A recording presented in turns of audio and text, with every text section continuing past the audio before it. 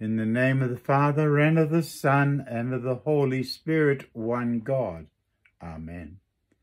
Hello, I'm Father Paul.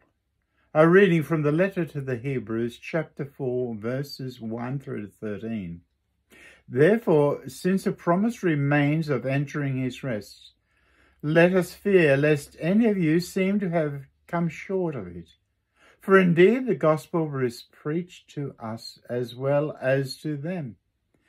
But the word which they heard did not profit them, not being mixed with faith in those who heard it. For we who have believed do enter that rest, as he has said, I swore my wrath, they shall not enter my rest, although the works were finished from the foundation of the world. For he has spoken in a certain place of the seventh day in this way. And God rested on the seventh day from all his works.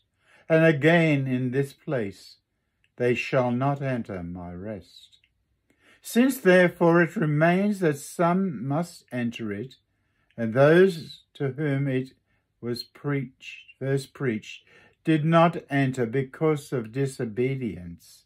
And again he designates a certain day, saying in David, today, after such a long time, as it has been said, today, if you will hear his voice, do not harden your hearts.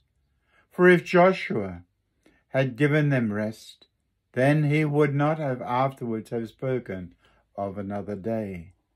And there remains, therefore, a rest for the people of God.